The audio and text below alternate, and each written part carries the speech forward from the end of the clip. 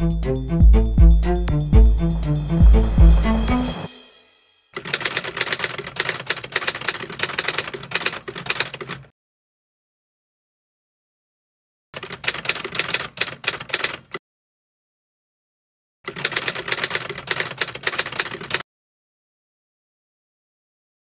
first most important and difficult trend that we have experienced is sexual violence being used as a tactic of terror.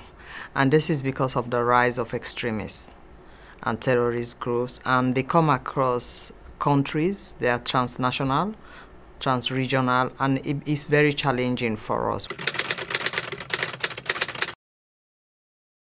So I think the countries where these crimes are being committed have to make sure that they have the political will and commitment. The donors who are supporting him need to make sure that they provide the resources to support these countries to take the necessary actions that needed to be taken.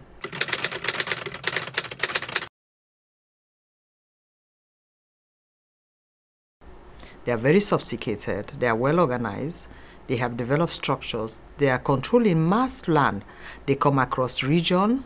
They are not only in one country, they communicate with each other, and they are using modern technology and tools to actually implement a medieval mentality against women. So we don't have the tools, and that's why we're working very closely with the Security Council to be able to better understand who they are, where they come from, and how we can respond.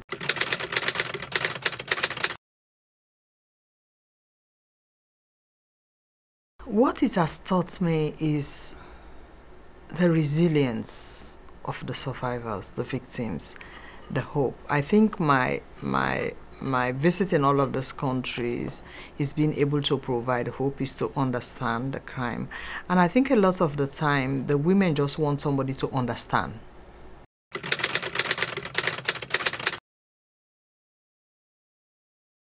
Unfortunately, it's done in a very different way, in the sense that with men, it's normally done in prison, in detention facilities, in house-to-house searches.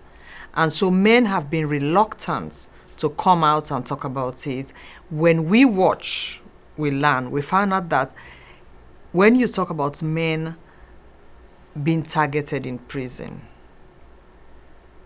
it is sexual violence invariably. But we have always looked at it as torture.